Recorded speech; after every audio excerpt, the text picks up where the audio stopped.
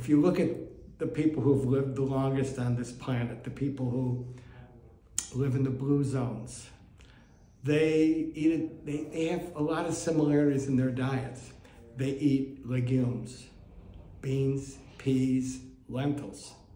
These are substances that we don't digest very well. And so the resistant starch that's in these compounds passes through our small intestine into the colon, where the microbiome can ferment those foods, the resistant starch that's in those foods, and produce substances, short-chain fatty acids, that can act locally in the colon to decrease colon cancer. They can be absorbed and modulate the immune system, and they can even have remote effects on the nervous system. So I think trying to adhere to a Mediterranean diet, which holds a lot of legumes and also contains a lot of omega-3 fatty acids.